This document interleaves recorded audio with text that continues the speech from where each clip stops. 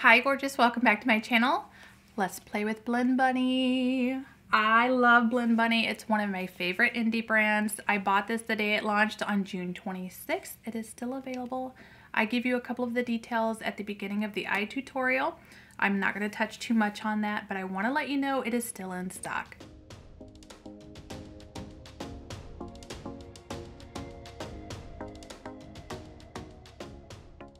I love Blend Bunny. This is a cool toned, straight to my heart palette. I love cool tones, but I love indie brands. So if you are someone who is unfamiliar with indie brands, I hope this video inspires you because I love them. I feel like they have some of the best color stories at some of the best prices. This eye look is going to be its own standalone video. If you were hoping to see the rest of this face makeup, it should be up next. If it's not already up, it'll be up next. But either way, I will link them together after they are both live.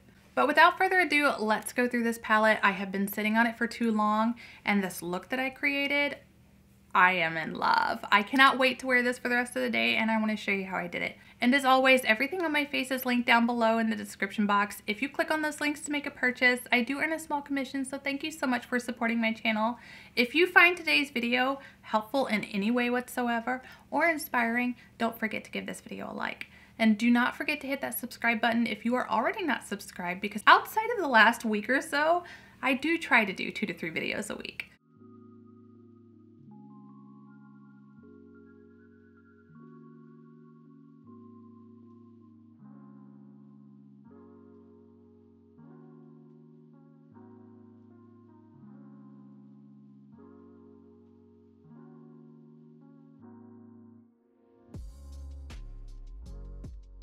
Let's dive into the Blend Bunny Longing palette.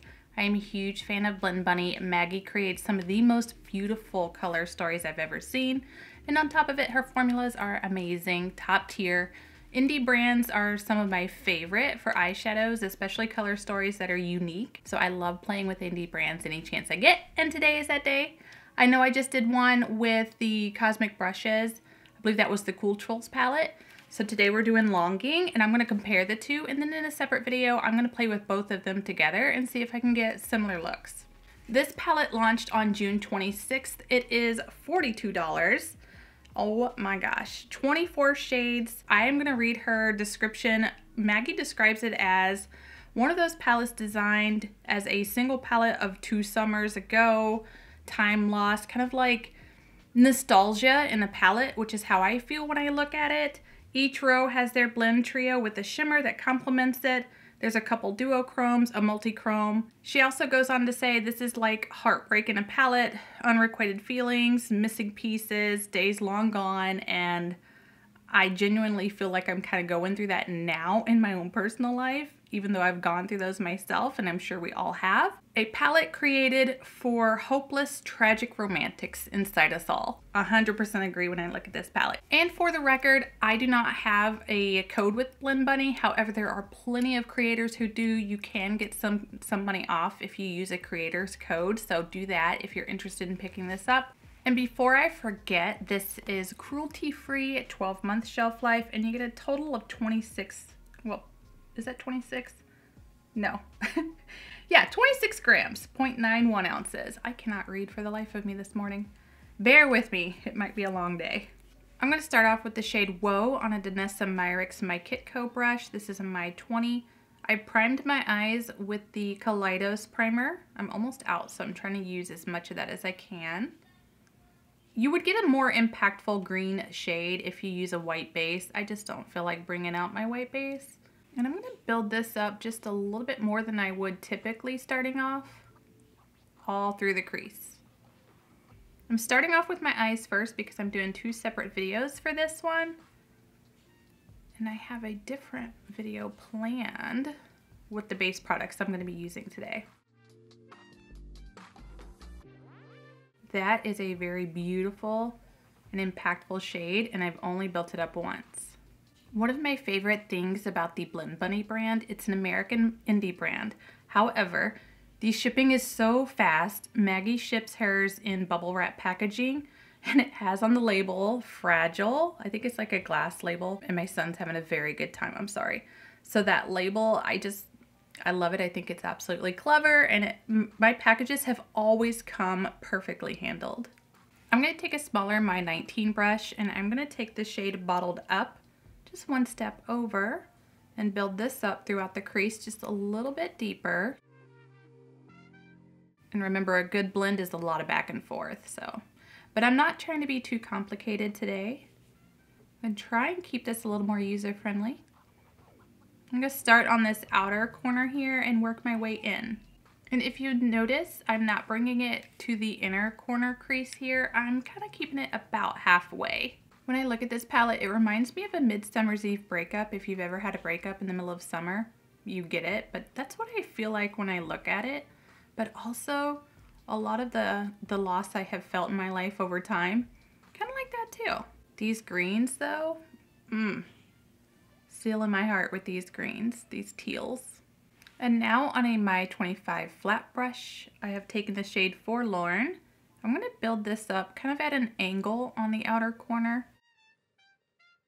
I'm trying to get most of the shadow off before bringing it into my crease.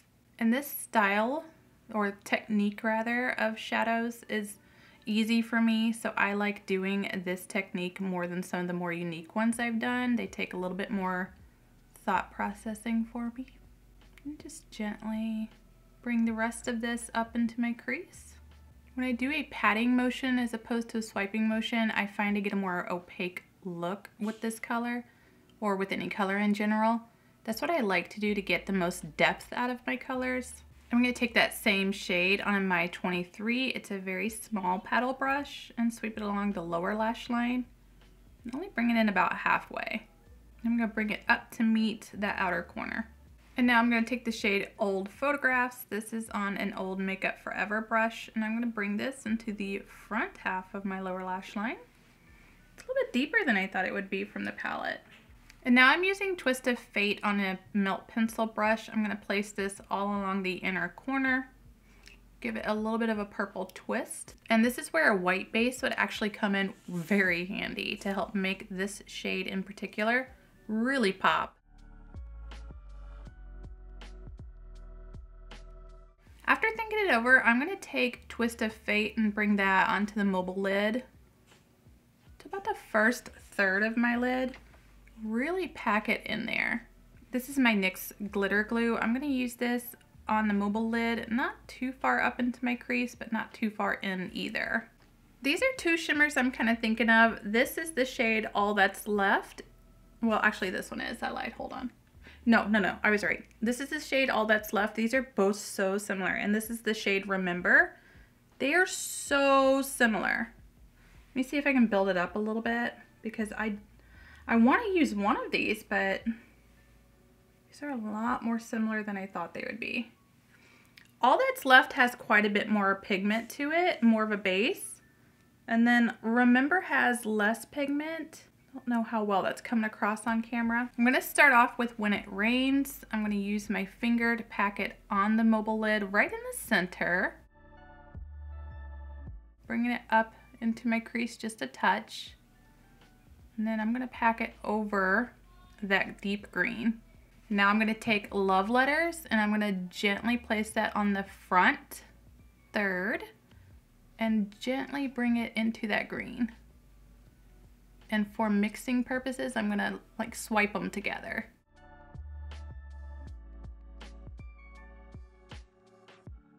And just do a little back and forth with my fingers that still have that pigment on it.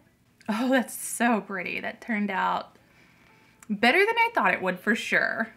And let's do one more sparkle. Actually, before I do that, I'm going to blend off camera a little bit because I need to get that blend how I like it before I do any toppers. This is the shade Sonder. I'm using this shade to blend out my lower lash line on a My 29 brush. I don't want my lower lash line to come down too low, but I'm also going to clean it up a bit with my base makeup. I'm taking the shade Remember on an E36. It's one of my favorite tiny fluffy brushes. It's very loosely packed. I'm going to use this to highlight my brow bone. Ooh. And then gently kind of bring it into that, well, kind of here. I don't really know how to describe that, so you don't have to do this. I love doing this. Just kind of adds a pop, and then I'm going to diffuse it. If I overdo it, I diffuse it with that first initial brush I used, that very first shadow. And then ever so gently, I'm going to bring it right here on that, right above the crease. Kind of blend it into those shimmers. It diffuses that shimmer I laid down in the crease, but it also kind of gives a highlighted pop. And then I am not bringing any shimmer into the inner corner. I'm gonna use this purple shadow Twist of Fate. I'm just gonna reapply it on that same pencil brush after I gently diffuse this. This is the original shadow, no additional product, on that original My 20 brush, the very first one I used, to kind of help diffuse a little bit of that shimmer in my brow bone.